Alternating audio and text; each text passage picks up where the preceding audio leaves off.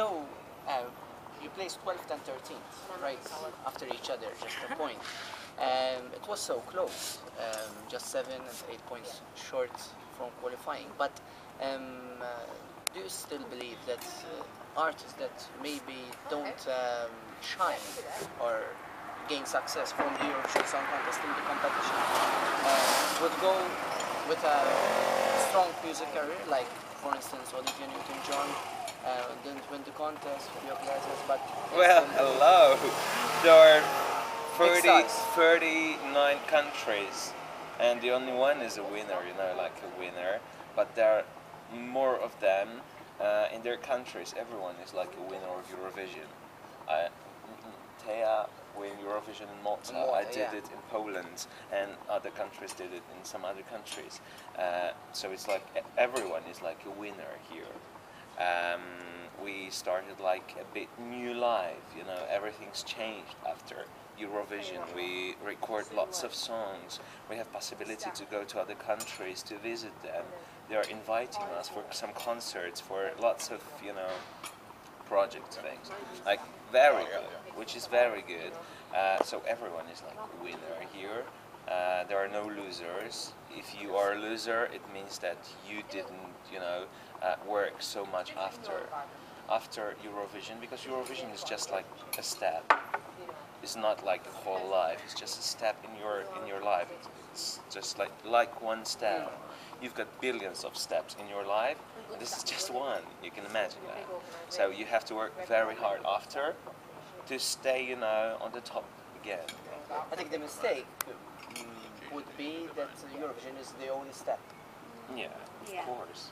For an artist, it is not you know, the final only step. destination. There are lots of artists, so of course they think it's like it's the end of the life that you didn't win Eurovision or didn't pass into the finals, but it is not actually. It is not.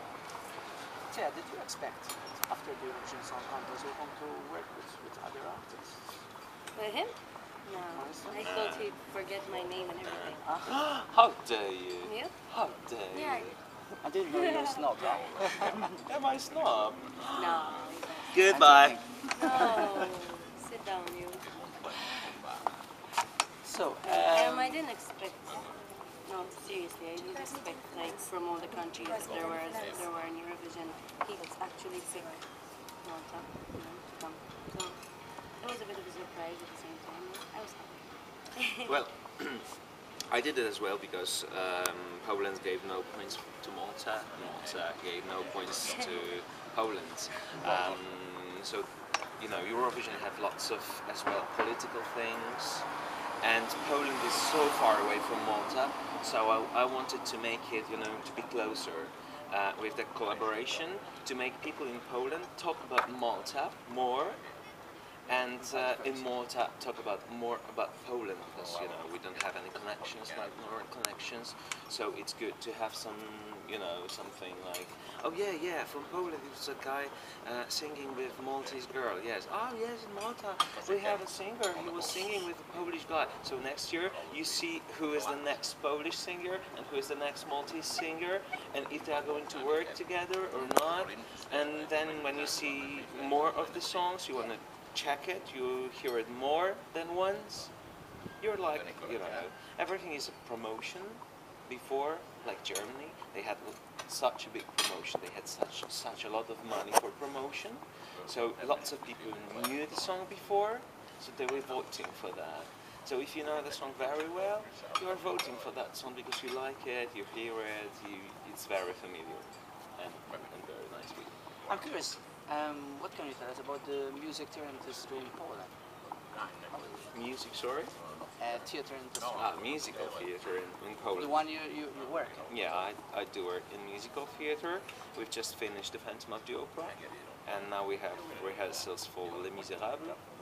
I also did some musical called Boy Band, where I was playing Sean, a guy who is main leader in a boy band.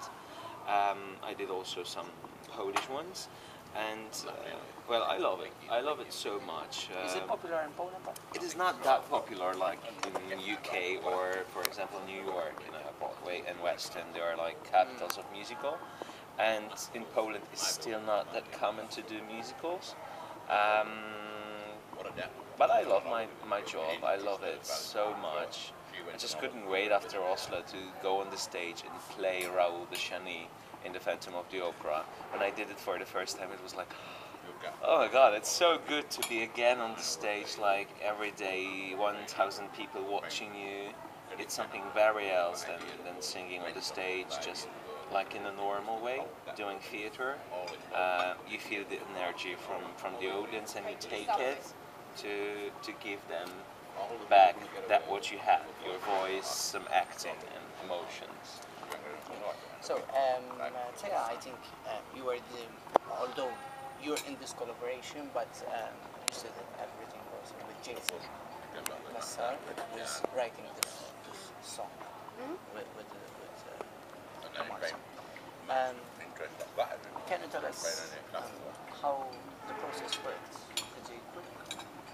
Oh yeah, it was a bit quick. I mean, we decided before he came. We said he told me that he would like to record something original. That's obviously something I wanted to do. So I just spoke to Jason. He agreed with me on this, and then we started writing the music. We gave the music to Sunny to write the words. You know, it wasn't a long process, but the result is right now.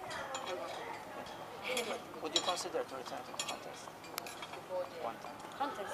Eurovision Eurovision. something. To go again, you know, it's like now we are Right enough now, of I'd this. say no. Now we are enough of Who this, knows but what will happen who in knows what 20 will happen? years. You never say. Like in 2 or 3 years, maybe we 20 decide years, to. please. No, come on. 2 or 3 years, you know, life is too short to wait 20 years. So we don't know. We don't know. Maybe one day. Why not? We had a Maybe good experience. we'll start being like one country, Malta and Poland, like Bosnia and Herzegovina. No, you know, everything Since the is flag is Polska. very. The flag is yeah, and the flag is very similar. Everything is money, so you need to have a lot of money to go to Eurovision, to do everything, to do the promo stuff in all Europe, because it just doesn't work like when you don't have any promotion before. So when we have enough money to do that, maybe we will try again. Thanks a lot. Thank you very much. Enjoy your stay in Malta. I And, did, wish thank you good you. luck, both of you. Thank you Thea, very much. Marcin, in this collaboration, and also enjoy your stay. Thank you very much. Nice.